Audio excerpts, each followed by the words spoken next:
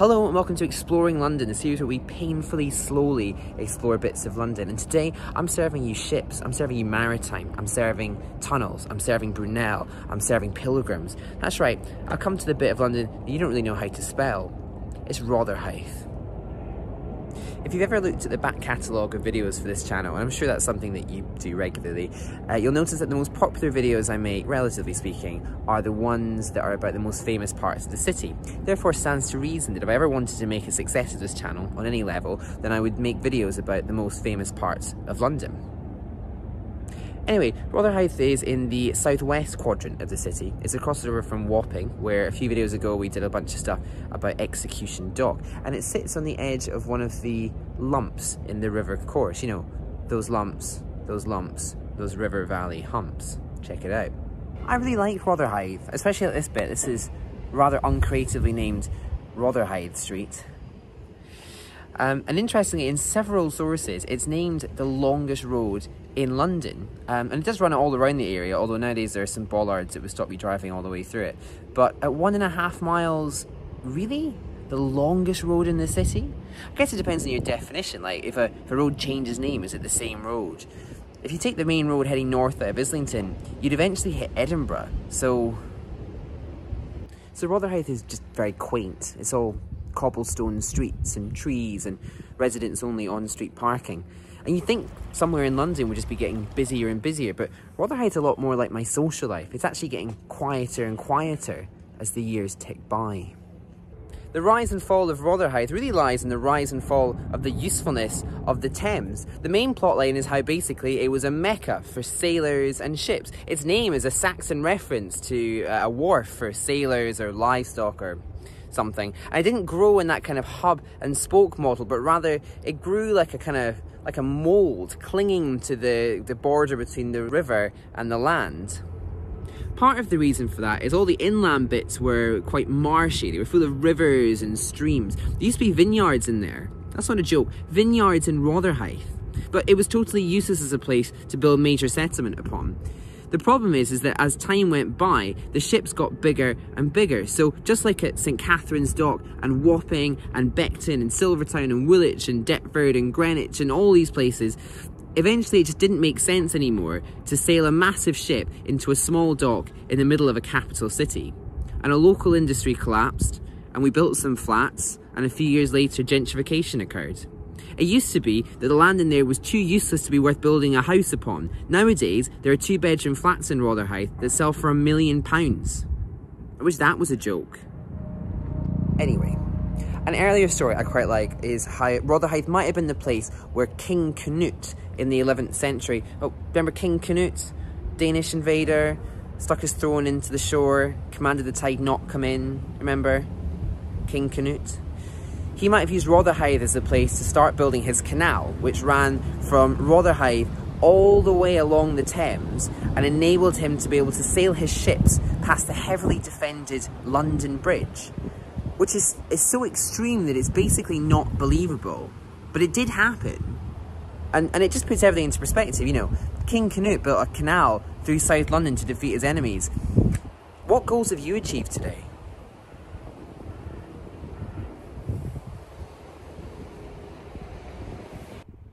If you wander along the river, especially at low tide, you'll see ghost after ghost of maritime relic, warehouses and old docks and shopping trolleys in the sand.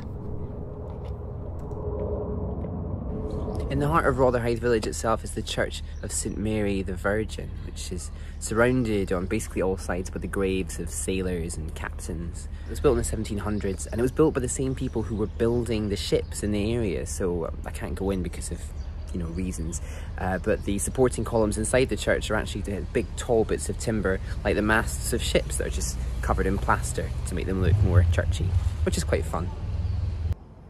Across the road from St Mary's Church is the Watch House Cafe, which didn't used to be a cafe, but it did used to be a watch house, a kind of police station associated with the church in the days before the Metropolitan Police existed. It was positioned specifically so it could look out over the graveyard. This was the era of grave robbers, people who were going to dig up the freshly buried corpses to sell them on to nefarious anatomists along the road at Guy's Hospital. There was even a basement level where they could lock up the ne'er-do-wells, but the whole thing closed down when the Met was formed. Nowadays they serve pastries and coffee, so I think we can all agree that we're generally happy with the direction history has taken on this occasion.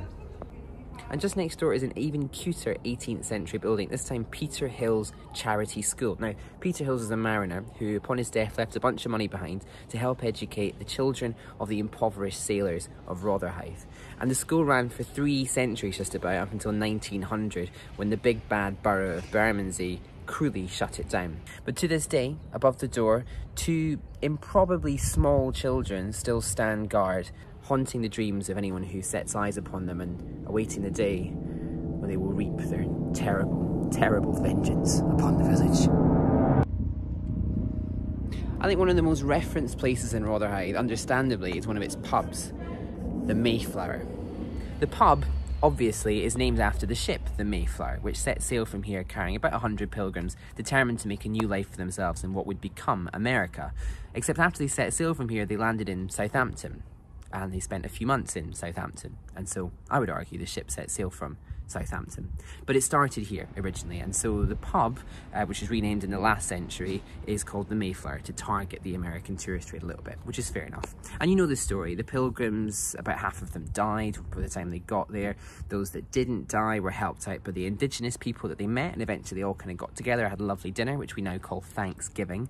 And along with all the other colonists, they were so thankful that they began a centuries-long campaign of ethnic cleansing, forced assimilation and enslavement. You know, all that thankful stuff. The pub looks to be a lot older and claims to be a lot older than it actually is. Now, fair enough, there's been pubs on that site since the early 1600s, but it's been rebuilt several times. And after a World War II bomb, that one was built in about 1958, which is not actually that old. Like, perhaps you are older than the Mayflower pub is. And, you know, if I stood in your living room and proclaimed you to be a piece of history, you might understandably ask what on earth I was doing in your living room.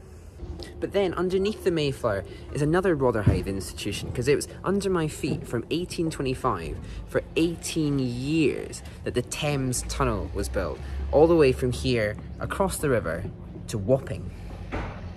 Wapping. To Wapping. I'll link in the description below a full telling of the story, because it really was an engineering marvel with more plot twists and turns than a series of Game of Thrones. Remember Game of Thrones? Yeah, remember how we used to watch that? And now we'll never trust anyone to not let us down ever again, will we?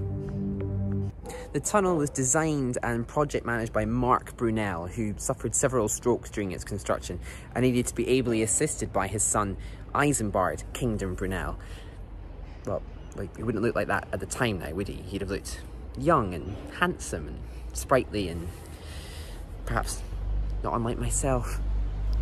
The idea is that it would link 2 of the major shipping areas and dockyards and avoid the trip all the way up one side of the Thames to London Bridge and all the way back down the other side, but it required building the first tunnel ever built under a navigable river, which necessitated inventing the shield method of tunnelling that the London Underground later extensively used. But the soft clay and quicksand of the Thames floor gave way several times and flooded the whole thing, and people died, and they used diving bells and tried to repair it from above, but then people started to get sick. Someone even lost their eyesight due to the sewage and the fumes, and they ran out of money and just gave up for a bit. Then they finished it, but didn't have enough money to build the ramps for carts and horses, and so at its peak it was only ever just a pedestrian tunnel, which never generated enough revenue to make it a financial success. They tried with periods where they built shops inside it and they had carnivals and fairs, but ultimately a railway company just came along, bought the whole thing for 8 million quid in today's money, and now it's the overground. And yeah, the obvious comparison is that for the same price as a bunch of uninspiring Rotherhithe flats, they bought the most dramatically historic tunnel ever constructed. And just for a second, this round bit actually is the original shaft. And what they did is they built the brickwork above the ground, then they dug out the earth inside it and underneath it and let it sink down and down and down and down until they hit the required level, and then they dug out into the Thames from there. And honestly, I can't emphasize enough, the whole story is just incredible. And some of the spoil from the tunnel, by the way, it was used to landscape the very lovely Southwark Park. Spoiler alert.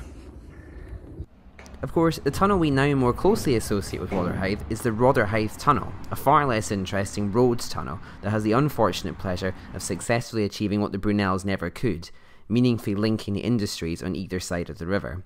The long entry and exit ramps ended up displacing about 3,000 residents, and it cuts a scar through Rotherhithe that I still think is an issue to this day. The other big problem is that the ventilation in there is so poor that walking or cycling through is potentially actually hazardous to your health. So we will not be exploring this bit of London today. There are other little tidbits of history that I just find amusing. For example, this children's play park, which I stood far enough away from so as not to get in trouble with any authorities, is actually situated on top of an old cemetery. Michael Caine was born in a hospital called St Olive's that used to be here. This is the only surviving building. It was the first general hospital to have a psychiatric ward, one book claims.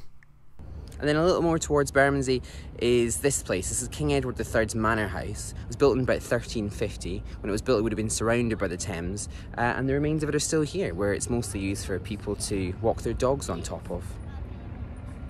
And finally, I've come to this oddly poignant memorial just across the road from the manor house. It depicts Alfred Salter and his wife Ada Salter. Now, Alfred was a medical doctor who moved to the area, which was at the time was fairly down and out, to set up a medical practice. Famously, he charged very little for what he did. He helped set up loads of services to educate the local population and even help them set up mutual health insurance schemes. His wife Ada similarly did an enormous amount to help the impoverished locals, and eventually went on to become the very first female mayor of Bermondsey. The memorial on the edge of the river shows an old Dr. Salter looking out over his wife and daughter who's playing with her cat. Except his daughter died at the age of 8 of scarlet fever, a disease which was really common in the area that they'd chosen to move to. So whilst at first glance it depicts Alfred just having a nice day, what it really shows is an old Dr. Salter staring out at the river, remembering the better days of the family that no longer was. It's entitled Dr. Salter's Daydream.